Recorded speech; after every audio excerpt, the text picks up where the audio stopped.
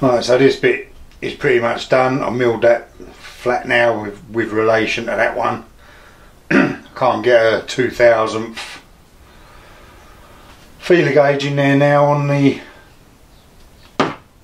surface plate, so that's pretty good.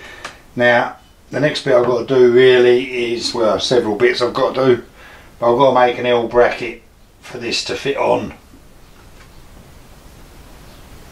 there, and I want to take it over the edge of this so that it's get it as low as possible. So I've got to do that. I did buy this which came, I thought it was bright steel, I thought it was like square edged, but it's not, my mistake. So I'm going to have to cut some of that and clean it up on the mill and make this bracket. And the other thing I've got to do, I've taken this to bits, because the only way I'm going to fix that to this, the original carrier on the old lathe bed, is to screw it through underneath where the lead screw goes on this. So I'm going to drill a couple of holes in there, drill and tap this. These holes ain't quite in the right place, so I should drill and tap that so that can be fixed to there. So that's my next two jobs for here. Better get on with it.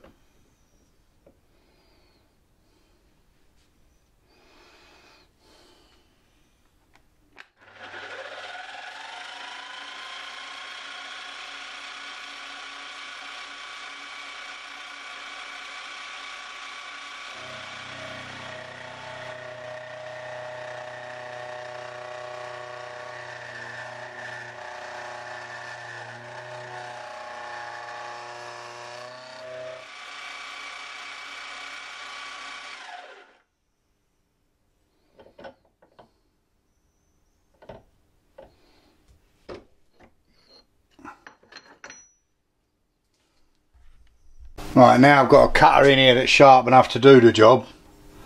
If you've never seen doing a radius like this,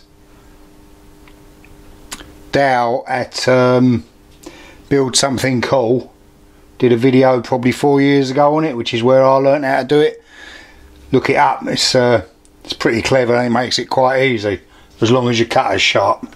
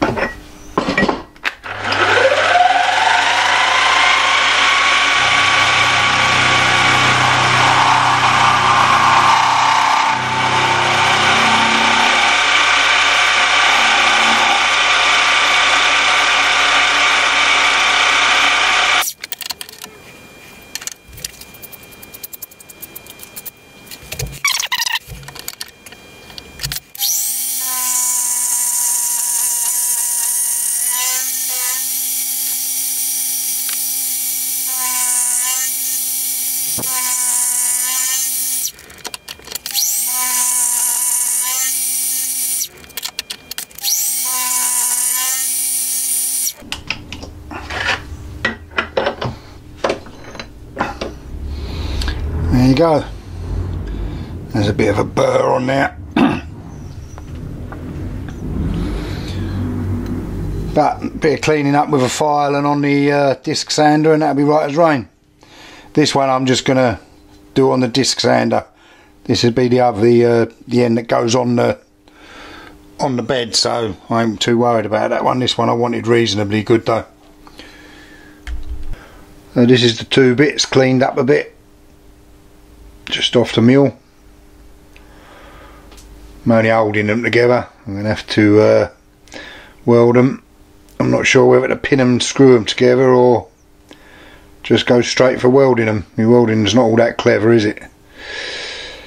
But they all go together nicely. Seems quite a good right angle in there at the moment, but see what that's like after I put it together. Right, I'll clean them up a bit more and stick them together.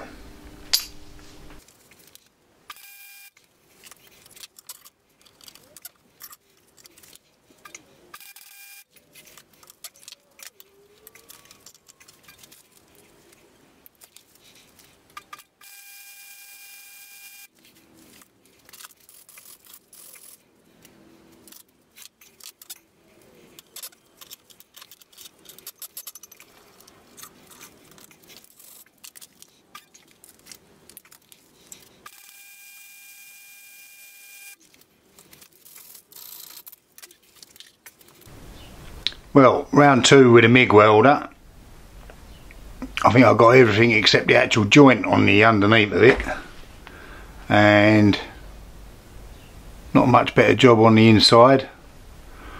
The tacks on the end weren't too bad, on the ends, but I think it wouldn't be an unreasonable statement to say that my MIG welding needs a lot of work, but it stuck it together. So I'll stick it on the surface plate when it cools right down and see how square it is, see if it needs any work, and then see about putting an hole in it to screw it to the cross slide. Needless to say, it was a bit off after I'd welded it, but I put it on the mill and squared it up, and now I can't get me 2,000th feeler gauge under there. I've only got, it only goes down to 2,000th. This feeler gauge 1,000th has gone a long time ago. Cleaned up the bottom lovely though. Can't see that weld now, can you? Right, so now I want to drill a hole in this to put it on the Ujima flip, what do you call it? Cross slide. finally, after what seems like a very long time, I finally get to put a bit together. And what that's revealed really is that it's going to be too high, because I've still got these to go on. I've got to get a pin in there to come through down there to tighten up there, which is going to give me rotation up here, and this I'm going to cut down a little bit, but this is going to have a dovetail in it, which will actually take the tool carriers to be sharpened. So all that's got to go on there on top yet. So we're getting quite high, getting quite up near the top of the wheel. I could have took this a little bit lower. I should have done really, but you know, you want to be able to get at it, whether it'll have an handle on it or I'll use just this bolt that's on there. So what I think I'm going to have to do is cut these T-slots right off of this. That'll bring it down a bit. I didn't really want to do that, but I think I'm going to have to get it down so I can use the wheels that are on there. But at least it's nice to have it together.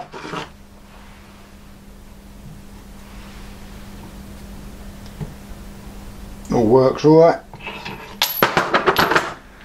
And get the angles on it.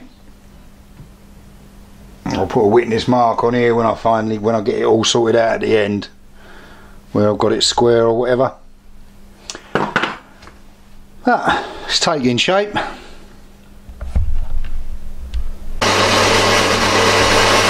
This old bandsaw might not be the smartest thing in the workshop, and it needs a repair every now and again, but you wouldn't want to be doing this by hand, would you?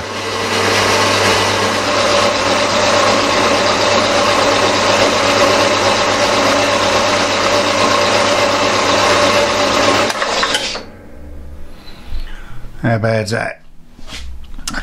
That saves you some elbow grease. And where's the middle bit? There you go.